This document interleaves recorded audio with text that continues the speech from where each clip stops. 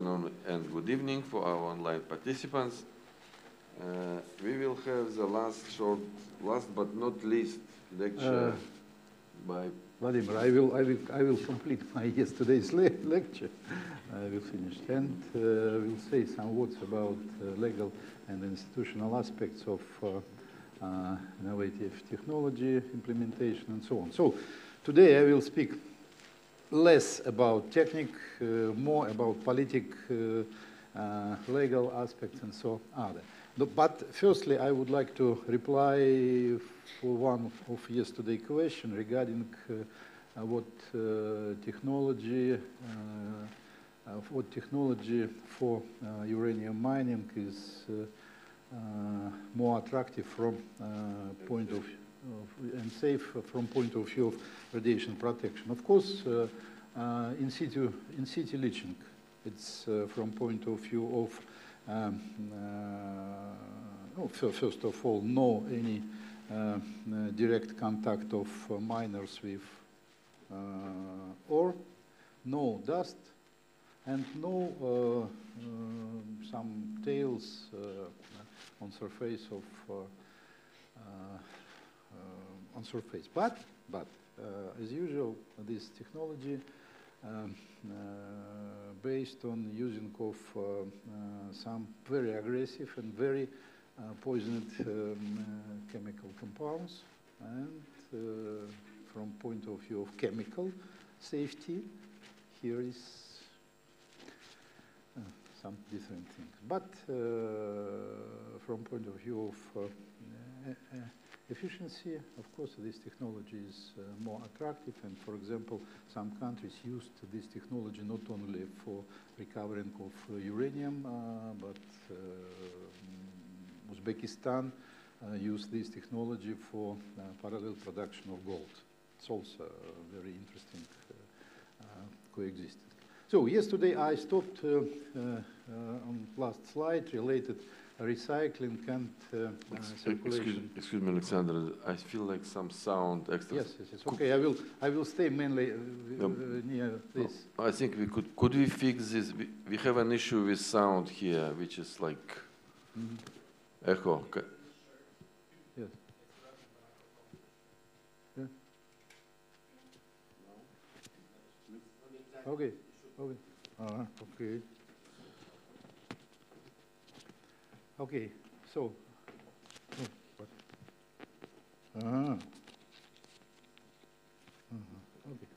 okay, so yesterday I stopped on recycling technology, and now I continue my presentation with a brief explanation what national policies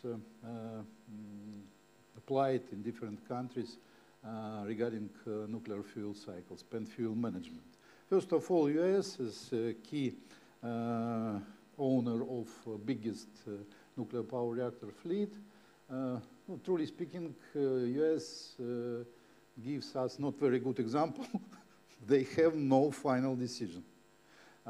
Of course, the technology of long-term storage, dry long-term storage now approved, but take into account that fuel reprocessing or disposal postponed for many, many decades, take into account growth of burnup, quality of zirconium after radiation.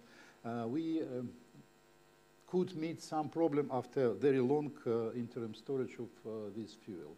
But I hope that political discussion around some systems will finish, and US will find some decision.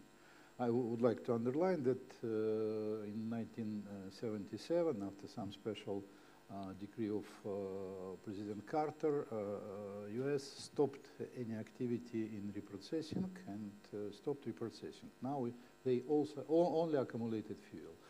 Some examples from other countries. Finland, partly before sent WWR 440 fuel for reprocessing, but during last 30 years, they kept fuel for in-wet storage and at reactors, and will dispose it. Canada, for conduits, now it's more acceptable way. It's really disposal.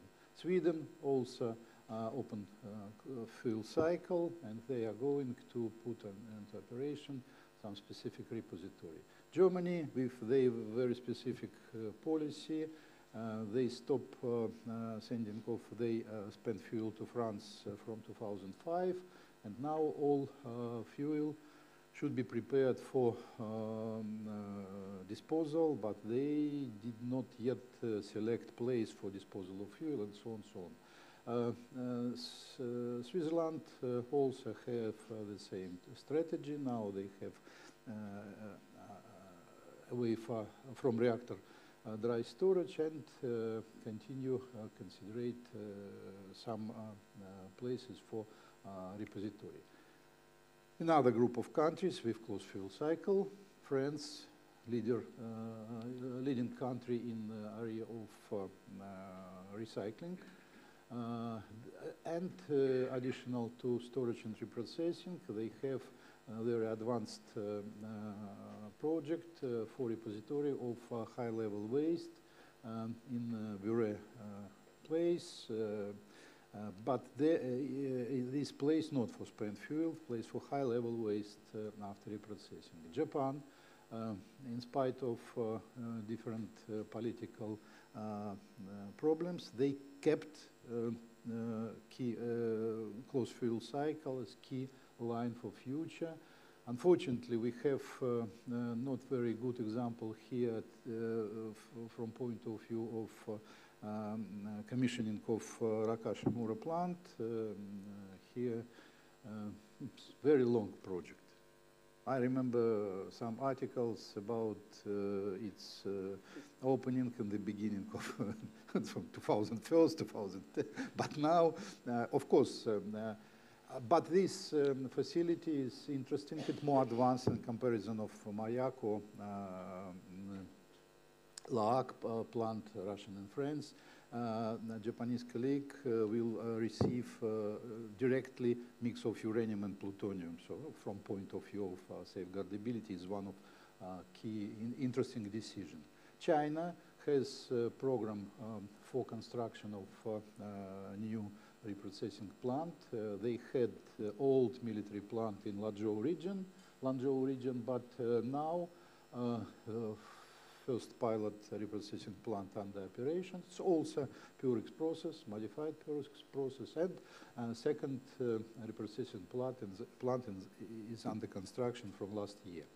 Russia has Mayak plant.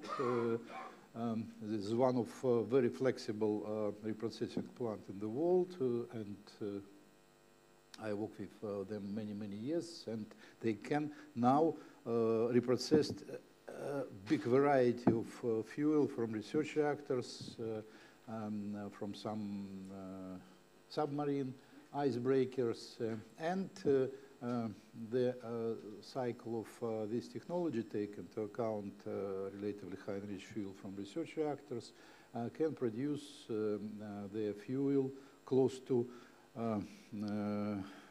relatively high enrichment that can be used directly in RBMK or some other Russian reactors. Russia has another place for wet storage of and dry storage of spent fuel of air, not only from Russia and from some other countries. UK had very interesting, from historical point of view, program for reprocessing of fuel. First of all, they complete reprocessing of Magnox fuel. They had the best in the world from technological point of view, reprocessing plant, Thorpe. But unfortunately, political and other reasons and some problems in the past regarding MOX fuel production, finally they decided to stop this reprocessing, and India now has a group of small reprocessing facility. Truly speaking, part of the M were constructed in parallel for military goals. But India has also a strong direction to close fuel cycle. in future, and India has a program for fast reactor construction. So you can see the world is different. Some countries has different approaches, and we can say that we have now new or maybe renew approaches. No, first of all, key tendency, as I yesterday mentioned, more than 70%, 75% of fuel, it's storage. Or now one of renewed idea under discussion with some countries, it's send back to manufacturer for reprocessing. Now this option fixed on the paper only in relation between Russia and Iran. I know that Bangladesh, Belarus, Turkey, now new pronunciation, Turkey, also considered this system, but we will see in future. From other hand, France and Russia had very long-term experience for reprocessing, taking and managing of products. France, as usual, sent back materials after reprocessing, but Soviet Union and Russia has interesting conception historically. The plutonium kept in Russian Federation after reprocessing and belong Russian Federation for other recycling. Another line of current approaches, it's a discussion about international repository, but this discussion start and close during last 40 years. And number of states express interest through international spent nuclear fuel storage. So, from other hand, energy agency is one of platform for discussion about future fuel cycle, and the idea about internationalization of fuel cycle can be split on two lines. Assurance of supply of low-enriched uranium for current fleet of nuclear power plants, the front end, and also some attempt to establish some multilateral approach regarding spent fuel. Currently, we can say that first point now decided in international level. Some countries which have enrichment capacity, type of UK, Germany, has initiative for preparation of long-term contract without any political obligations. Russia prepared some special reserve in Angarsk, plus also some initiative. US also has initiative, and plus final last point, it's a special low enriched uranium bank of IAEA in Kazakhstan, 160 tons of enriched uranium for, if some country, some state will have some specific situation, then from political reason, other states will stop delivery of uranium. Agency should help. Next part, it's under discussion now. And a very simple picture prepared maybe 10 years ago, maybe more, one of my friends, why the country have discussed about international repository. Now, for example, US, big territory, they have and will have, as expected, two places for repository, Yucca Mountain and WIP waste, I forgot, in Los Alamos, also facility for disposal of radioactive waste that contained actinides. If we compare with Europe, Europe has a lot of states. Yes, and if every state will construct national repository, we will have a lot of repositories in different places. And it is... Less than US state, Yes, United States. yes, yes. So it is one of simple explanation why the discussion about multinational approach for backend of fuel cycle continues. And I remind especially one of picture from previous lecture about INPRO, one of the way it's establishing of some international cooperation, separation of responsibility between different countries, and it is one of expected tendency to establishing of international regime for control and managing with spent nuclear fuel. So some countries have only nuclear reactors, some countries have additional fuel service in backend or long-term storage, and some countries can burn plutonium and can reduce radiotoxicity of radiotoxicity effect of nuclear power on environment. So, and agency prepared, it's only last 20 years, 25 years, a lot of papers related multilateral issues, but till now we have no strong decisions. We have only some proposals, suggestions, and limited contracts due to specific of national and legal aspects.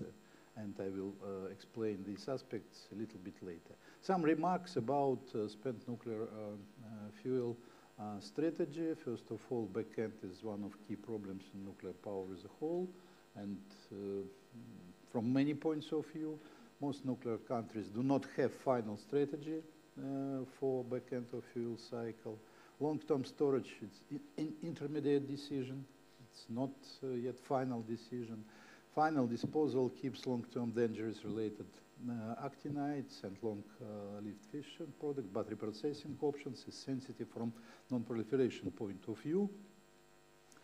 Second important point, absence of standard and easy approaches to backend also give some strong effect to decision makers in countries, and also additional maybe negative point for decision makers for new countries.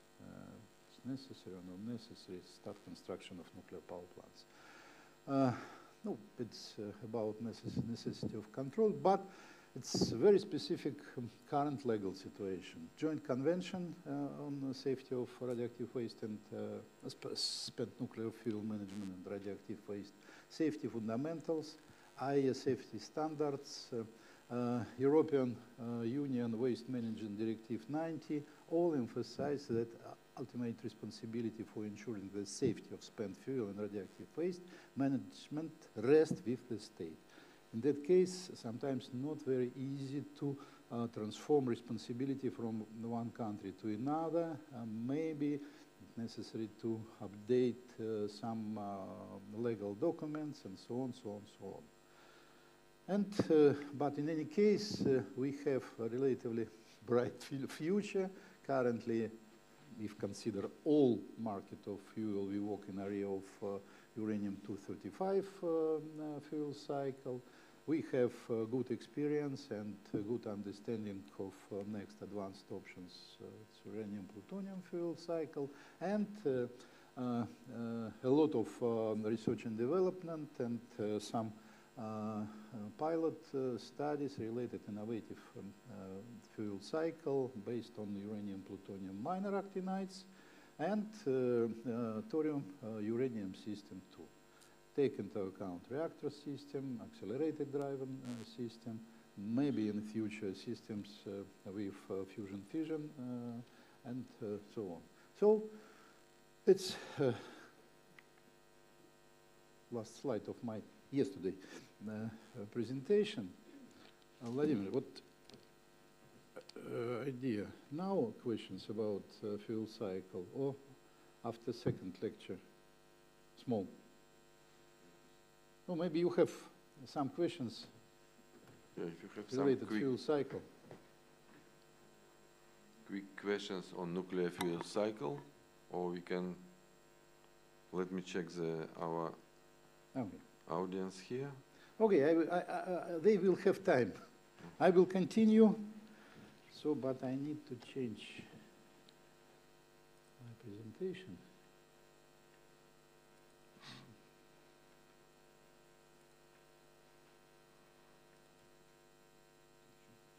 Вот это у меня короткое. Okay, now we have a finally Yes, short presentation on legal and institutional aspects of new nuclear technologies development. Yes, Again by Alexander BYCHKOV. Truly speaking, this lecture is relatively fresh. I had the idea to prepare some type materials last year, but partly it was demonstrated during some meetings on INPRA, but I think your auditorium is also should receive these doubts or ideas related legal and institutional aspects in new nuclear technology. Like 15 minutes or more? No, 20. 20, okay. So, first of all, why legal aspects are important for nuclear power and fuel cycle? Well, first of all, we consider the world safety from national and international level, nuclear security from international and national level, and non-proliferation on international level mainly. These aspects are covered in complex of international treaty and conventions. Well, for example, in a legal framework on nuclear security, we have Convention on Nuclear Safety, a nuclear safety convention on early notification of accident, and a joint convention on safety of spent fuel management and the safety of radioactive waste management. So they established some system that includes other documents, plus agency provide some system for review of participants of all conventions. And of course, the whole hierarchy of safety standards also based on these conventions, and they cover a number of areas related safety, nuclear installation, waste, transport, radiation protection, emergency preparedness. And truly speaking, now we have a lot of guidance, number of requirements, and of course one fundamental basis for this system. Security, Convention on Physical Protection of Nuclear Material based document, and it was has amendment after 2001, and now this convention and followed document on nuclear security also cover all relation between states regarding transportation, protection of nuclear materials. It's more anti-terroristic system. And of course, third line, maybe not visible from point of view of research and development and international legal framework for civil liability. It is one of conclusion from previous systems. If some state will have some accident, and this accident will affect on neighbor countries, some block of conventions covered this situation and explain what type of compensation should be paid and other steps. And of course, one of key political documents is Treaty on Non-Proliferation of Nuclear Weapon. It's also covered to some special system organized by the agency. Each country has a safeguards agreement with the state, and of course, safeguard system works.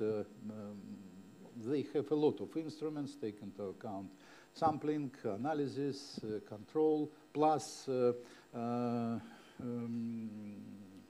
not investigation, it's searching of open sources and some other systems.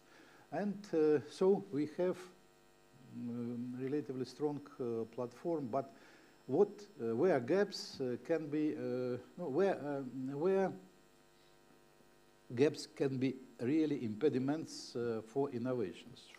In nuclear security, first of all, technology or facility design could not meet standards, current standards requirements. The current standards requirements were developed on the basis of current practice.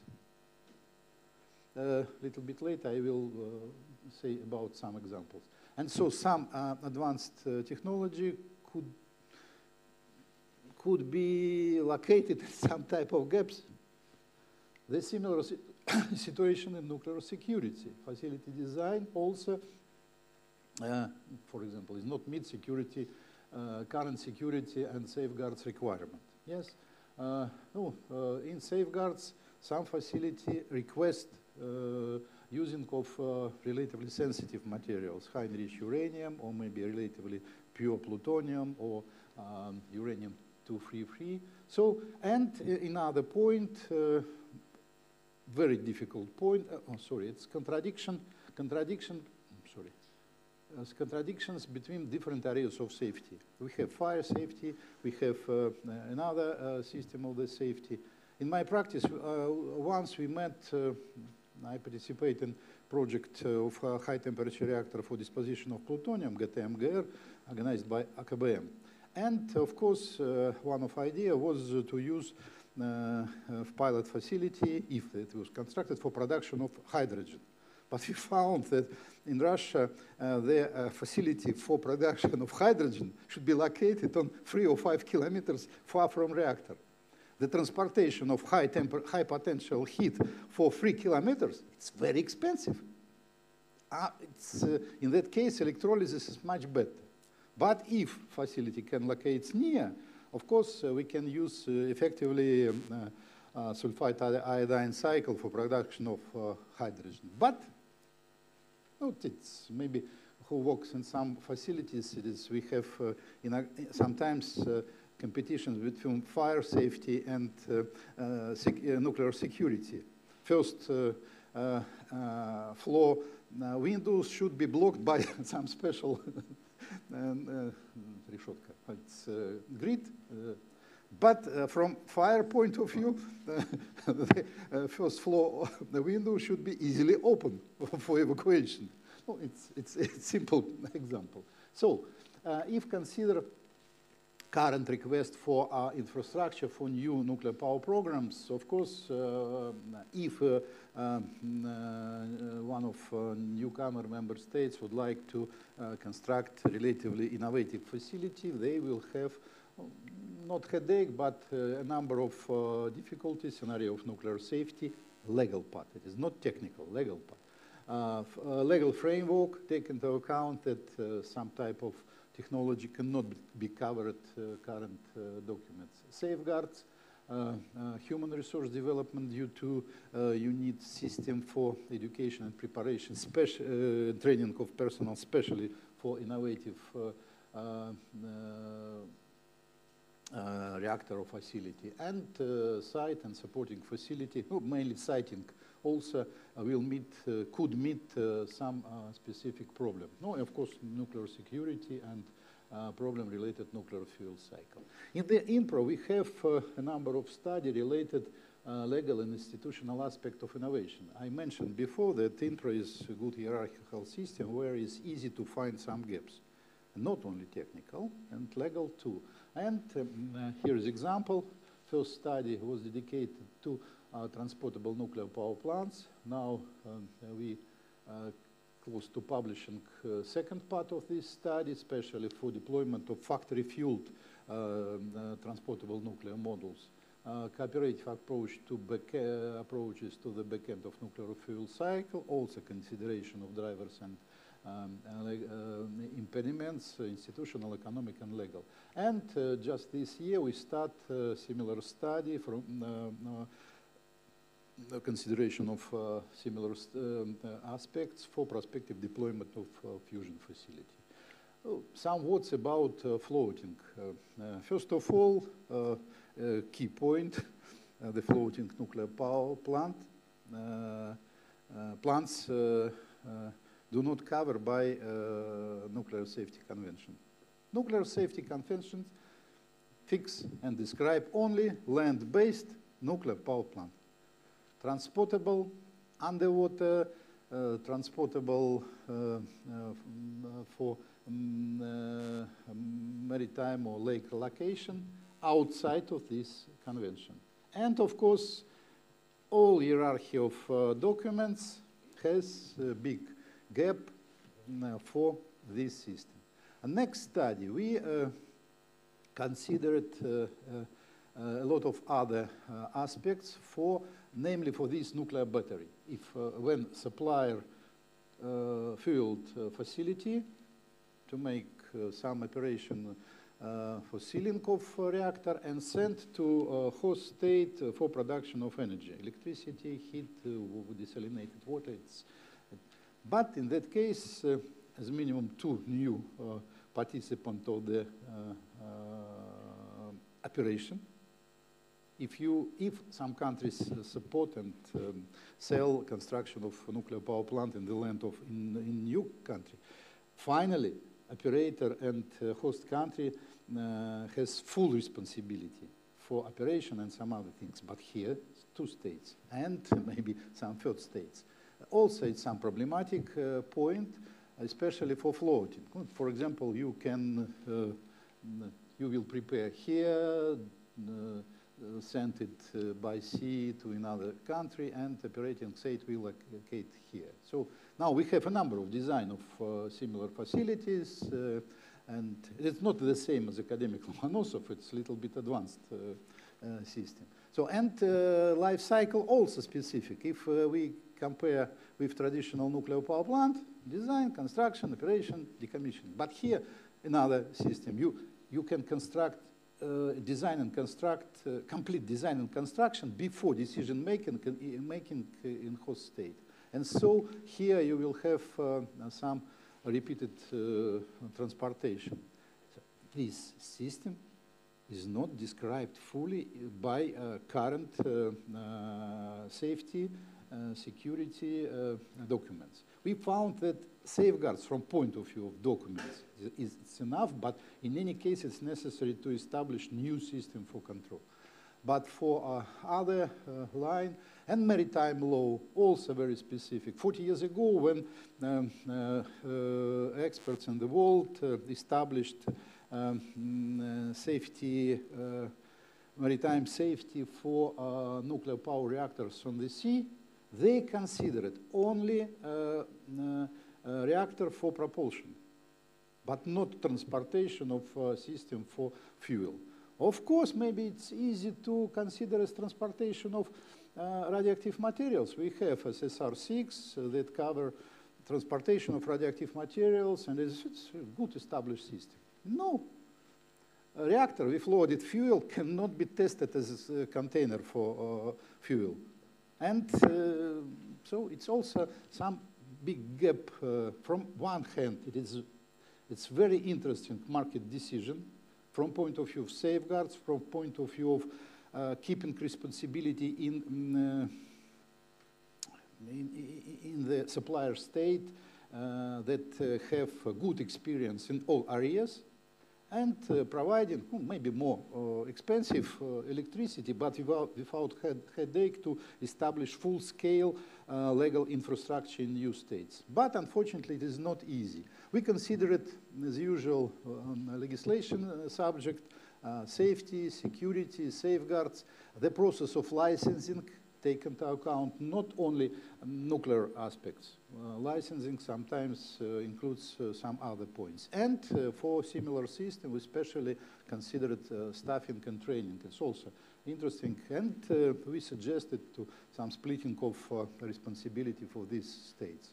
So now we start a similar discussion about fusion facility.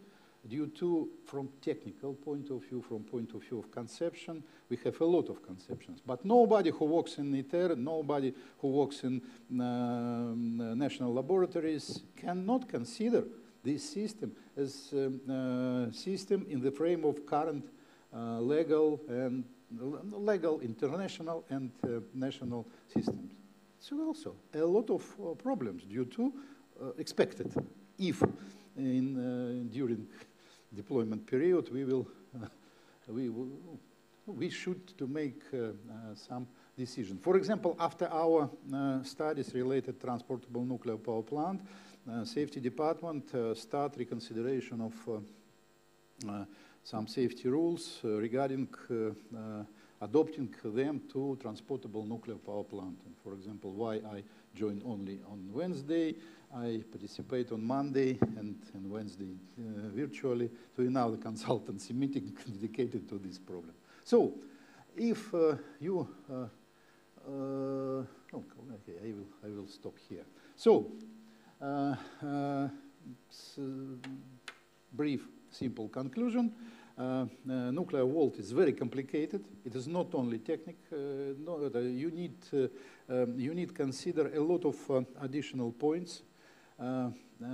It's connected not only with social acceptance. Sometimes it's connected with strong legal work and strong understanding of international nuclear safety, nuclear security, and the role of non-proliferation treaty. It's unfortunately, maybe fortunately, the all new technology should be considered from point of view of this system. And we in ProProject try to support member states to consider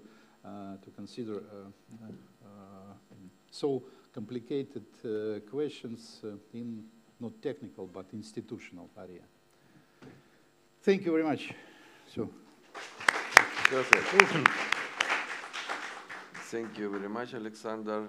So questions to Dr. BYCHKOV? Please take the microphone.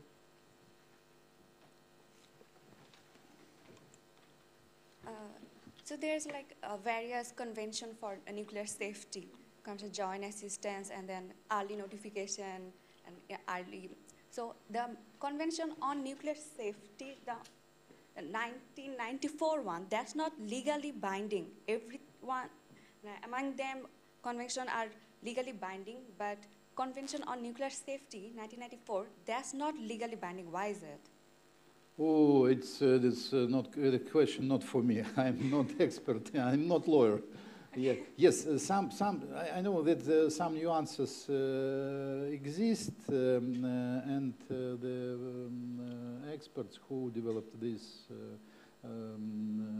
convention fixed this nuance. I don't know. Unfortunately, I cannot reply to this legal nuance. I'm not expert in full legal aspects. I cannot make an interpretation of conventions. It's close to joint conventions. It was part of even my Vienna experience. Convention is legally binding. It's Vienna Conventions. You mentioned liability. No. Yes. Six joint, other yes, convention, early notification, then assistance in case of nuclear accident, Vienna Convention, amendment to Vienna Convention, IMO, Maritime Convention, everything else is legally binding. Yes, I know that some conventions. No, first of all, for liability, we have two conventions: Paris Vienna Convention and Paris Vienna. one. Yes. And from point of view of practical reason, it's possible to adopt if one state and another state has different members of different conventions. It's possible to organize the communication in some other cases. But I'm not expert in the interpretation of conventions.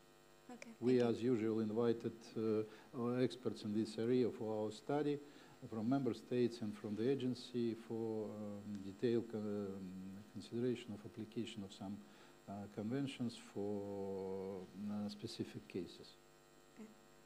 And another question is, like the countries who has like the nuclear fuel supplied from the manufacturers, you said that you will see in the future about the back end of that waste. And now I'm a little worried about, because in Bangladesh, we also have like turnkey projects, so we are getting fuel directly from suppliers. So what will happen when we go to decommissioning or our spent fuel?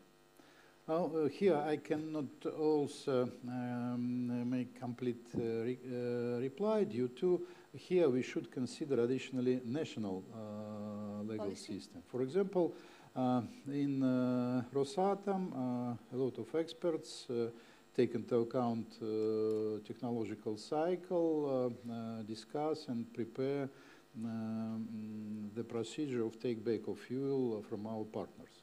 It's Bangladesh, Turkey, Egypt, Belarus, yeah. maybe in future, Uzbekistan. We have from technological point of view, it's understandable and we have capacity. But first of all, Russia had national law on nuclear energy, using of nuclear energy, that had also some limitation regarding radioactive wastes.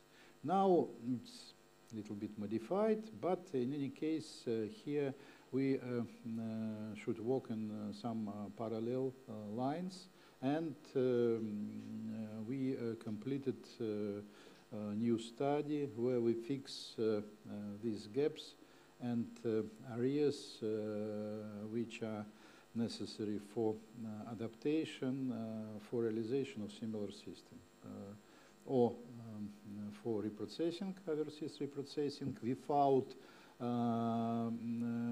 send back of uranium, plutonium, or maybe only ready fuel, or cesium, strontium concentrate only, or disposal in some international disposal system. For example, in frame of IFNEC, it's not a Russian site, it's IFNEC, the group worked in area of consideration of unique case in neighbor country.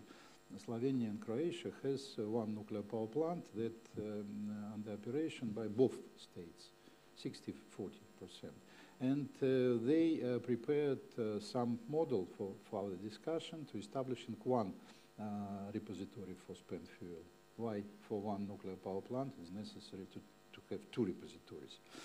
But of course it is a long way for future, and no full reply for your answers in the world. Thank Only you. tendency.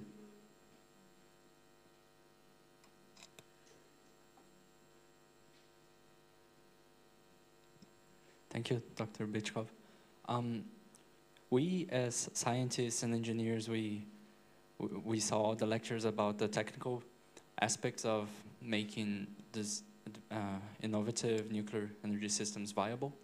But can you say if in the legal aspect there is equivalent efforts and advancements to make these systems viable? I don't know. No, it's We're not lawyers, yeah. no, my opinion, of course, experts in legal line should work, well, maybe in cooperation with scientists and managers who, truly speaking, have activity in nuclear power. Sometimes it is not necessary to have deep knowledge, but expectation that you can meet some not technical problem on your way should be.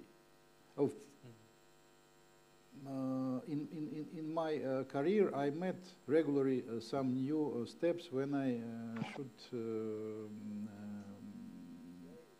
avoid or adopt current situation. For example, our facility was first facility for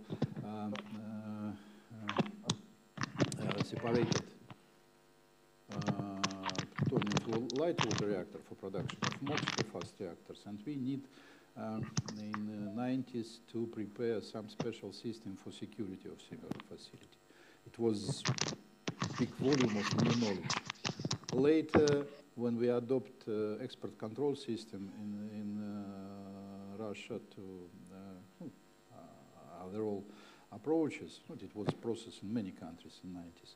I also received a lot of new information related political and other aspects, and step by step, and when I worked in the agency, I understood that I have a lot of gaps in my knowledge, mainly in legal and so, but on some stages maybe it is not necessary.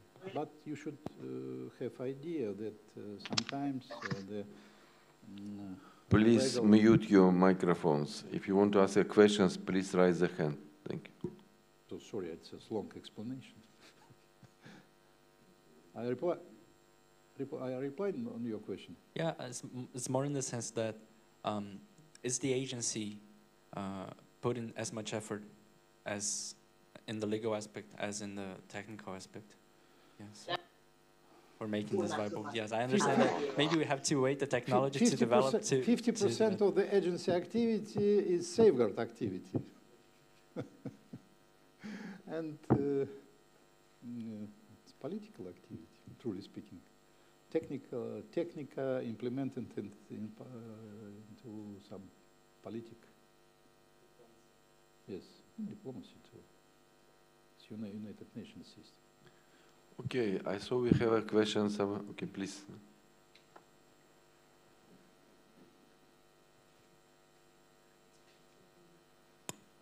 It's the last one. Yeah? Okay. Good morning. I would like to ask you about, could you explain about the interface of nuclear security and nuclear safety in nuclear infrastructure development? And the last question is about limitation area of nuclear safeguard and nuclear safety, because in my office that nuclear safeguard handle the nuclear material accounting control, and nuclear security handle it too. How to about the limitation area of nuclear safeguard and nuclear security? Thank you. It's necessary to prepare one special lecture. Yes. Truly speaking, the agency now really have some instruments and recommendation to for harmonization of approach to safety and security, take into account safeguards. But in security, you know, we have two approaches. Some group of member states consider nuclear security activity as classified activity. Due to, if you will have open communication, of course, you will have a lot of information for terroristic and some other specific. But from other hand, for simplification of efforts of new member states, of course, on first stage, it's much better to have a unified approach to establishment of national systems. But it's system and rules, it's one point, but real technical instruments for security is another point. So in any case, we will have no full-scale interface here. Interface, it's mainly documents, and as I know, in some countries, nuclear safety, it's a special regulatory office and the government, but nuclear security, or it's some special service organization, or Ministry of Defense. But safeguards here, it's my opinion. I suggest to consider it a separate line due to its routine work of a group of inspectors who has some specific instruments, and if state really have no any secret program related nuclear weapon, of course, in that case, much better to follow agency. Agency now has a lot of recommendations and approaches for countries with different nuclear programs. research reactors, or some research reactors, uranium mining, or nuclear power plant, or many nuclear power plants. So I cannot reply fully for no, here. Okay. Integrated 3S approach and 3S framework that is being developed for implementing safety security safeguard at the same time. Integrated? Integrated 3S framework? Yes, it's the same. This idea, this conception works very well for design. Now it's interesting approach, safety by design, security by design, and safeguardability by design. Here, 3S works very well.